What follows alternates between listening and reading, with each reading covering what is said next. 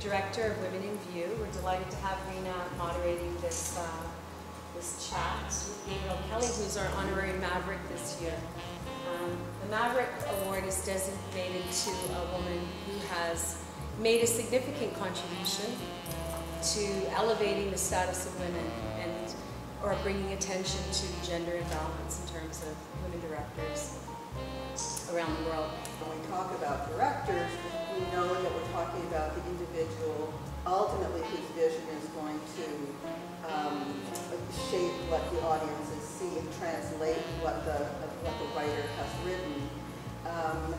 And we also know that the position of the director is the single most influential position for determining the employment of women in all the other categories. So we have really good, solid data, year after year data, that if you have a woman director on the screenplay, they're going to be, the odds are that the screenplay is going to be written by a woman, which guarantees that there are going to be more, doesn't guarantee, statistically guarantees that there are going to be way more positions and more diversified positions for women. It really raises the odds that a woman director, cinematographer, sound recorders are going to be higher. Your only hope in filmmaking is alliances. Even though the director is the central spokesperson, very much in, of course, France, but in America, it's very auteur-driven. So it's all about the director, which can be, I have something to say about that too, about directors and producers. But you're right, I chose the director to focus on, although I'm not a director, because it is a central role. So alliances, very important. You know, here we are, they give me all this stuff to type. I can't type, but I have to look to the other typesetter, like, help me. So this is what we did. We drew on paper, you know, a keyboard of a type. I didn't even have a typewriter. This is medieval, back in the midst of time. No laptops. We drew a keyboard, and I went back to this one room I was living in Hell's Kitchen, aptly named, and for like 20 hours a day, I practiced typing. Oh my God. And I pretended I could type. So when the publisher came in, I went to Tower, again, you know, gods of cinema, who formed a company in New York. This is in the early 70s. Sidney Lumet, the director of, Yes. Dog Day Afternoon, 12 Angry Men, partnered with the person who really was my mentor at my film school, a woman who, and of course, let me say her name, and anyone who knows her, raise your hand. J. Preston Allen. This is interesting because J. Preston Allen is certainly equal, she's absolutely equal in her accomplishments to Sidney Lumet. But this is our life, as we're all women. There's no men in the audience, I don't think. But this is our life, over and over and over and over again. You have to talk about why Jane Campion is simply the most extraordinary talent. Why, you know, so many women in so many fields, not just in film, they're formidable, they're amazing. We don't even know their names so often. So J. Preston Allen is a really, she's now dead, but she is a completely incredible film professional. She's a screenwriter. She wrote Marnie. She worked with Hitchcock. She wrote The Prime of Miss Jean Brodie. She wrote Cabaret. She wrote Annie. She wrote Family, a hit TV series at that time. She wrote True, a Broadway show. She is just certainly an amazing screenwriter, an amazing producer. Don't ever cry. You're coming into a business where everyone expects women to cry, and you know, we know women don't cry a lot. You know, they actually don't because we're too busy. We have like too many other things to do. If you're going to cry, go into the bathroom and cry, repair everything, come out, and just go on. I have no time to teach you anything. So it's just like diving into the deep end. Either you keep up or you can't keep up, and then just find someone who can keep up. I think for many reasons, women, we explain a lot. You know, we like to explain, like why something. why is it like this? That's good, but I noticed she never did. She always was totally direct and just forged this very active persona that moved things along and stopped people, you know, kind of quizzing her and double questioning her. They just sort of We have a very famous icon in Canada, Nellie McClung, was the first woman in Parliament. And Nellie McClung, somebody helped me not butcher her quote, said never explain, never apologize. Do it how you want. And let them scream. Why are you telling me what doesn't work? I don't have time.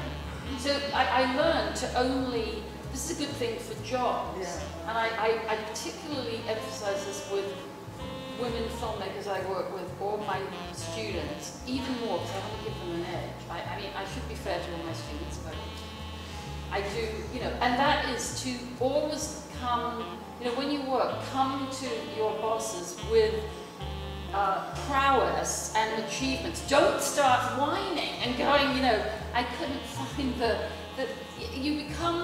you personify not being able to do something. Can you imagine being a director and saying action and no one moved? And these guys are just like,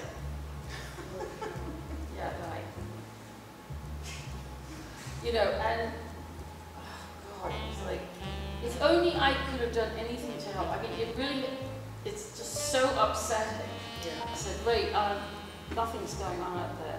And he looked at me and goes, well, what do you expect? Like, we have a virgin in a gangbang.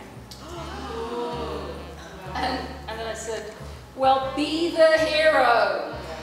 You know, and then he was like, and then he goes out. At the minute he came out, you know, I mean, she didn't say, it all went rolling along.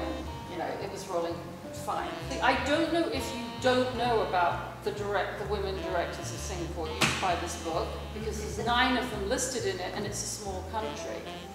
But you know, when you write an article, I want to drill down into this with you as I did with her. I said, when you write in the New York Times about Singapore and you only mention the same 3 male directors that everybody mentions, it's as if there are no women directors in Singapore. You're a woman reporter. This means every time people Google and use the New York Times as a source, which they do a lot, these women whose names, they're only mentioned in the book because Singapore is so small and the book has to cover the world and Asia is a huge chapter. So they're literally only listed almost by name. And I said, but if you had mentioned one of them, when people were doing research, that name would come up, and you all know what that's like. Like, the business I started out in, of Hollywood films, you fight for those credits. Like, I had to fight to get a credit on Sin City, which I think was like assistant to Jake Westnallen. Like, I should have had a much better credit than that, like associate producer, because I did all of that work. And again, this is a, you know, it's like a broken record, but if I'd been a guy, I saw other guys starting out to work, they would get that credit much more easily. But Hollywood and the movie business, about your people look at IMDb, they Google you, you're as good, you have got, this is what I say to women filmmakers, what's your credit? Assistant, well, shouldn't you be the assistant? Yeah, but I didn't want to get into that. Well, get into it. You knew that the first narrative director, and so you could say the first fiction director in the world was Alice V. Brachet, who was a woman who made a film called The Cabbage Fairies. Very short, but she made that before anyone else had done anything. And by the way, she was working as a secretary in Paris, and you know, her company, the Lumiere Brothers, they had a camera, and they said, well, try it out, or, you know, do you want to, she said, oh, I'll try that out. And then she made this. So I hardly ever meet anyone who knows that, except film scholars. But in Hollywood, at the beginning of this art and business, women were like completely all there. They were writers, producers, directors, actors. There was no, all of this that I'm writing about that we're dealing with, it just really wasn't there. You see over and over and over again that it's not just to cite, you know, the many amazing women, amazing things they've done. But over and over again, you see that it's women who, for example, in Saudi Arabia, the woman who made the film about the bicycle, that was the first film by a woman ever made in Saudi Arabia. But this is very common, I'll tell you. It's not just Saudi Arabia. It was also the first feature film ever made in Saudi Arabia. It was also the first time Saudi Arabia ever put forward a feature film in foreign language category for an Oscar.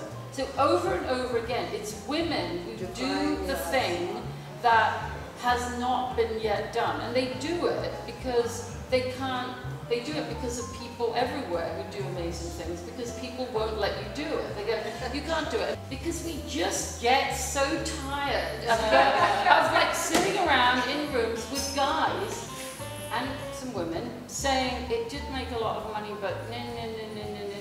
It's just not true. You should don't ever accept this. Don't accept it. Be like Jay Allen, like, well, I made a lot of money from it or something, you know, even if you didn't.